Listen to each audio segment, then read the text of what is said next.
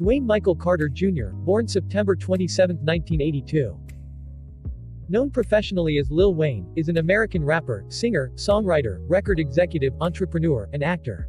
His career began in 1995, at the age of 12 when he was discovered by Birdman and joined Cash Money Records as the youngest member of the label.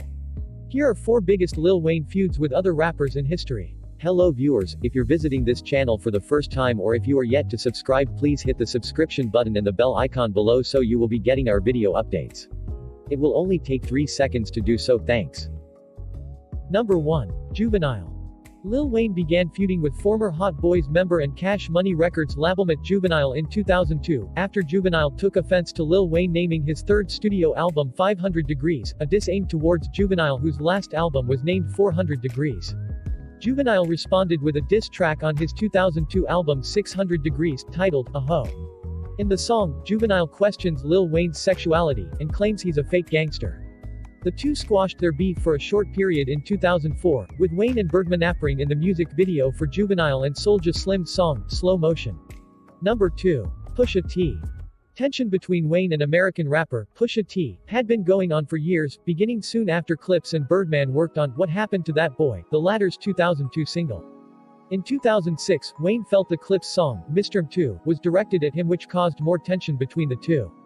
In 2012, after much speculation that Pusha T was subliminally dissing Canadian rapper and Wayne's Young Money signee Drake in several songs, the speculation heightened after the release of Pusha T's Exodus 23:1 song. Lil Wayne quickly responded on online social networking service Twitter and later released a diss track titled Ghoulish. Number 3. Young Buck. Young Buck released a song featuring Tony Yayo called Off Parole, which insulted Lil Wayne. Young Buck said that Lil Wayne could not be angry, because Young Buck spoke the truth. Young Buck also said, "You think you got a problem with Juve and BG, you'll have a true problem with me," referring to the Cash Money Juvenile BG feud. One of the reasons 50 Cent stated he was dismissing Young Buck was what he called inconsistent behavior, which included appearing on stage with Lil Wayne, then seemingly dissing him on records with G-Unit.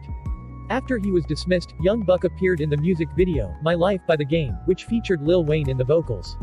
As of 2009, Buck and Wayne have squashed their beef and also linked up to record a track, Ups and Downs, for Young Buck's Back on My Buck Shit mixtape.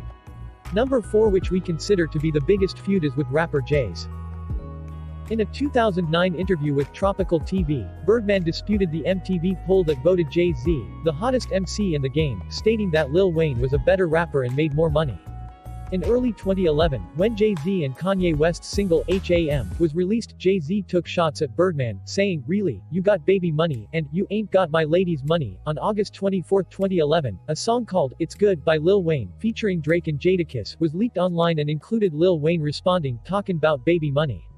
I gotcha baby money. Kidnap your bitch, get that, how much you love your lady. Money." Jadakiss later absolved himself of involvement in any brewing beef on his official Twitter feed.